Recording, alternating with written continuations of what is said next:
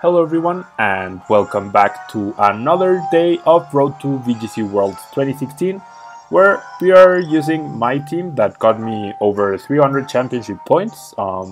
This team alone qualified me to Worlds in a combination of 3 tournaments, so I've been doing pretty well with it. If you guys are newcomers from Bit Cultures, welcome. I did get 2 wins on Tuesday's video, so hopefully you learned something useful from that. And in yesterday's Spanish video, I won the first game pretty decisively, and the second game I lost because I faced off against a cross-poison Crobat.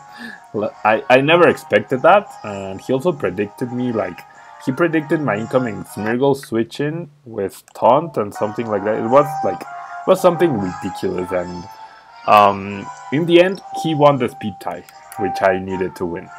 That's what happened. So, yeah. That's why we have 3 wins and 1 loss, sorry. I alternate the videos between, recording the videos between English and Spanish. So, if you want to follow all the week, you can check out the Spanish videos. The way I narrate is obviously in Spanish, but whatever happens in the game, I have my game set to English, so you shouldn't have an issue at least understanding what goes on in the battle. I just took a picture of my opponent's team, and let's see here. Kangaskhan, H-Slash, Klefki, which is probably going to be very annoying, but I really don't like the look of that H-Slash. But I also don't like the Kangaskhan. I do like Mawile a lot though. I really do like Mawile. So perhaps I'm gonna lead Mawile. Seems pretty good against everything he has. And I'm gonna lead Yveltal as well. And I'm gonna have my trusty Smeargle and my trusty Xerneas in the back, because I feel like he has so many counters. Well, not so many, but H-Slash, Talonflame, and Klefki seem like counters for Xerneas. So it seems like he's gonna try to counter Xerneas, so I might as well try to counter the Xerneas counters. And yeah, there's H-Slash and Klefki. That's 100% an anti-Xerneas lead. 100% an anti-Xerneas lead. So nobody really expects Heatwave from my from my thingy. From my Yveltal, and I'm guessing H-Slash is going to protect itself this turn because or switch out because it's really threatened by my Yveltal. But that Klefki could prove really annoying because of the fact that he can Thunder Wave. So I'm gonna go for a Heat Wave and an Iron Head. Hopefully that will be enough to KO the Klefki. He's actually not gonna switch out the H-Slash, so I'm hoping he will protect it and go for some sort of Thunder Wave. Yeah, there's the King Shield. So not bad. Something will most likely get paralyzed. Yeah, there's a Thunder Wave. But as long as we don't get fully paralyzed, I'll be okay with this, because Mawile is already pretty slow. It's not going to be outspeeding anything, really.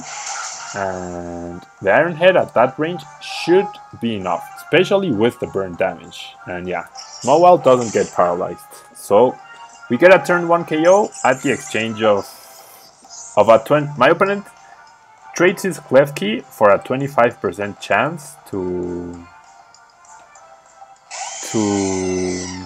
25% chance to... I cannot speak today, sorry. 25% chance to make my Mawile not attack, because of the fact that now I'm gonna be even slower than H-Slash, meaning I might catch it in attack form, in blade form instead of shield form. So he could potentially have White Guard, but at this point I really don't think so. So I might... a Sucker Punch boosted by Dark Aura is definitely gonna hurt, and so will the Snarl. And the Snarl might make it so my Mawile leaves the turn. He does have the White Guard though. He does have the white card. And Mawile is fully paralyzed, so this turn is going to be really bad for us. Goes for the Origin Pulse. I get very lucky in that my Yveltal avoids it. I get really lucky there, and my Mawile is 100% EV'd to survive the Origin Pulses from a max special attacks modest natured Primal Kyogre. So I was pretty sure that barring a crit I would survive. Now there's a few things I can do here. I could predict the Protect on Kyogre, I could predict the fact that he's not gonna white card again. But I think going for the Sucker Punch onto Kyogre and Aegislash is not really threatening me now, is it? So maybe doubling up onto Kyogre is the better play. Hopefully we see another white card. No second white card, but that Sucker Punch and the Dark Pulse are definitely going to hurt. And I have the flinch chance onto Kyogre. He goes for the Ice Beam, so I am Assault Vest. That doesn't do 50%.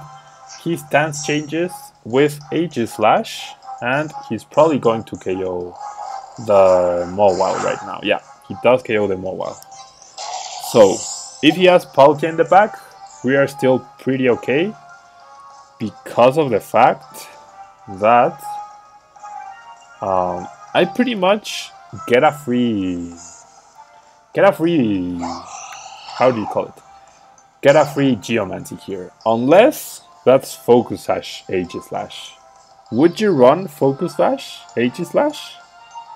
Would you, man? Would you? So is it safer to go for a Dazzling Gleam and a Dark Pulse? Is it safer? Just to cover our bases. I think it is worth it. But if he white cards,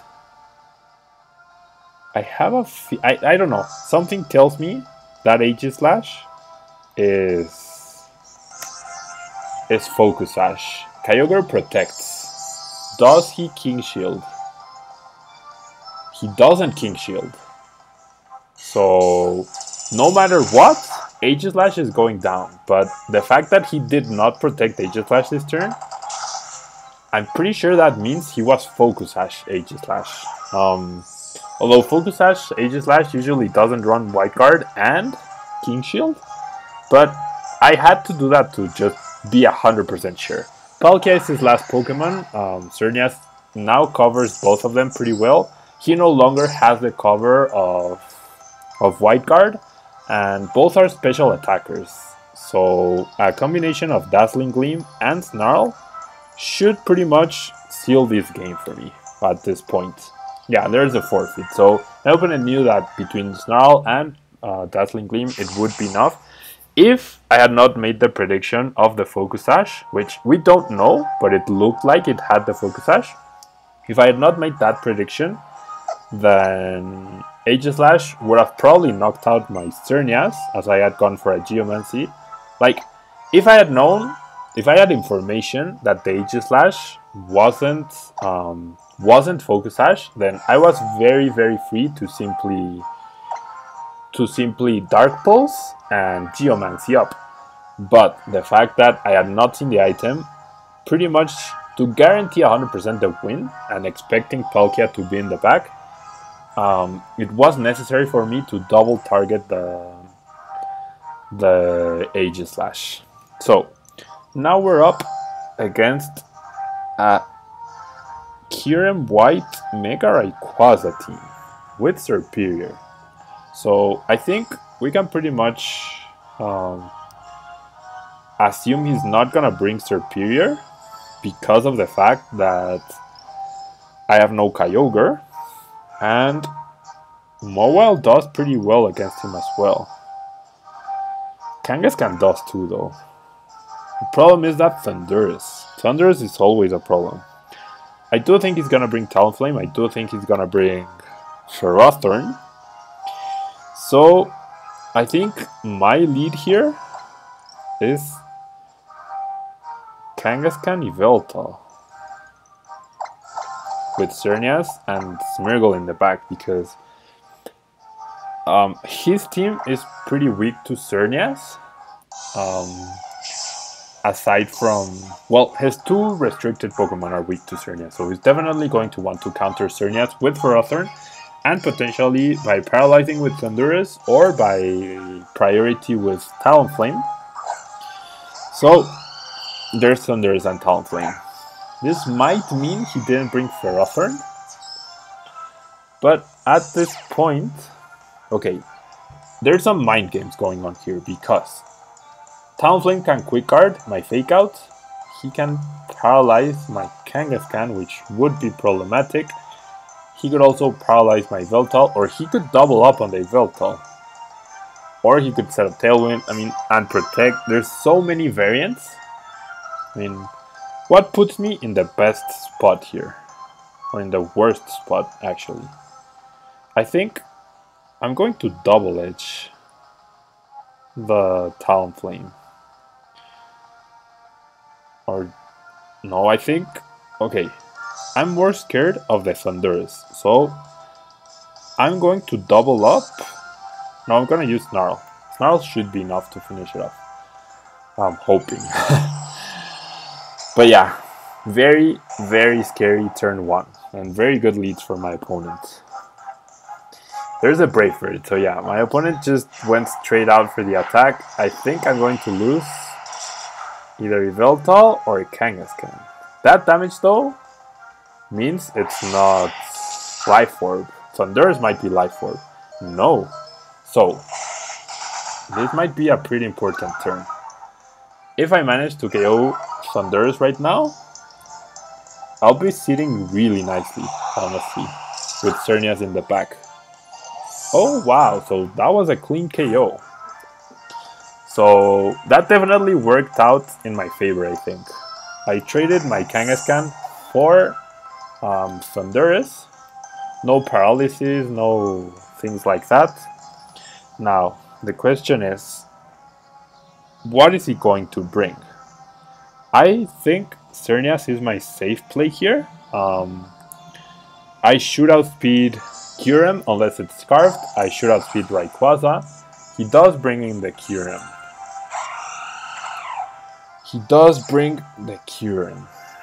So. Talonflame is not Life Orb. That's good. Do I go directly for the Dazzling Gleam? Or do I protect? Or do I set up my Geomany? Is he a Choice Scarf? They usually are. Choice Scarfed. He could go for Blizzard, but I don't think a combination of Blizzard and Brave Bird would KO either of my Pokemon. But I'm gonna go on the offensive. I'm gonna go with a Dazzling Gleam, and I'm gonna go for a Snarl, because worst case scenario, I weaken the Kyurem. My opponent decides to set up a Tailwind. He's not Choice Scarfed, so I might score a double KO here right now. Okay, he goes for the Ice Beam. He's not gonna KO Yveltal because I do have an Assault Vest. Wow, 3 HP. 3 HP. That Assault Vest really, really coming through. And now he has 4 turns of Tailwind, but I have 3 Pokemon left, and one of them is my support Smeargle. Rayquaza, no, Superior. Okay. He doesn't have a double targeting move. So, wow, Superior. That's like the last Pokemon I would have... Like, that was the first thing I assumed he would not bring. So, I'm going to Geomany to counter his probable Leaf Storm increase. And now I cannot Snarl because I will raise his special attack. So I'm gonna click Heat Wave, because single target super effective Heat Wave might do more than how do you call it, than a Dark Pulse, than a Dark Aura boosted Dark Pulse. But he decides to go after after Yveltal, which I'm perfectly fine with, because Smeargle gets a free switch in, my Xerneas now has +2 special attack, and with the extra special defense, I nullify any boosts that Serperior gets, and I can just follow me, and even if he's Focus Sash, Smeargle also is Focus Sash. He doesn't have a double target attacking move, at least not on the special side. He might know Earthquake or Rock Slide or something. But okay, I'm gonna double protect first, just to see what he goes for, to scout out, to play really safe, and to waste a turn of Tailwind, because this is the third turn, so he's only gonna have one left. Wow, Mirror Coat. Oh boy. Oh, you cheeky. Wow, that's gotta be Focus Sash Mirror Coat. So I'm gonna protect again. Wow, Mirror Coat, and that's Focus Sash. And Follow Me will not redirect the Mirror Coat. Follow Me will not redirect the Mirror Coat. Wow. So he's Focus Sash. He's 100% Focus Sash. I mean, does he go for it again? He has to. Will the Follow Me redirect the Mirror Coat? Obviously not, right? Okay, he goes for Leaf Storm. That's fine. That is fine, because Tailwind will run out, and even if he's Focus Sash, he can no longer Mirror Coat. So yeah, that was really, yeah, he's Focus Sash. Wow, that was so scary. I'm really glad I went for that double protect on the first turn. His Tailwind has now run out. Has it? I didn't see the message. He used Tailwind and got KO'd. Next turn, he used Leaf Storm. Next turn, he used Mirror Coat. And this last turn, he used Leaf Storm. So that's Tailwind turns up. That is Tailwind turns up, right? So I'm gonna Moonblast, and I'm going to Follow Me once again, just in case. But yeah, even a 1 HP, whatever. There was no way I was losing. Like, I was worried about getting out speed, but he was not gonna KO me. Unless he got a crit, but then a Follow Me solves that. And yeah, 2 wins for today. Pretty glad. I think today's video is really good because of the fact that we played assuming worst case scenarios.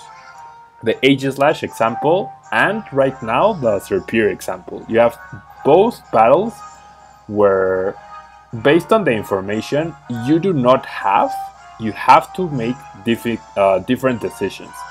So I honestly didn't know Serperior could have potentially had Mirror Coat, but the double protect was a safe move to scout out what he was planning on doing, and also to waste a Tailwind turn. So the fact that we got information out of it was simply amazing.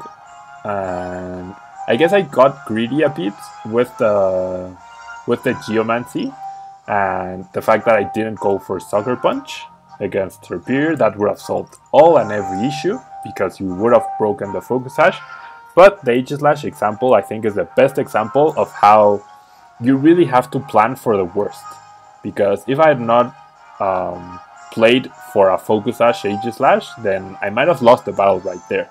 But because I did, and because of the way the battle played out, I would put money on the fact that that Aegislash had Focus Sash, and that turn, and the way we thought about every single possible scenario, well, not every single possible scenario, but like the worst possible scenarios, make it like that's the difference between a really good player and a great player. The fact that you can go through all that with the time pressure of 45 seconds and like not letting the pressure of tournaments, and I don't know, playing in battle spot like relaxed at your house is really different from playing in a tournament. I get like a lot more nervous in tournaments. So yeah, it's little things like that that make a difference when everything else, like IVs, EVs, well-trained Pokemon, well-trained teams, etc. are like on the same level.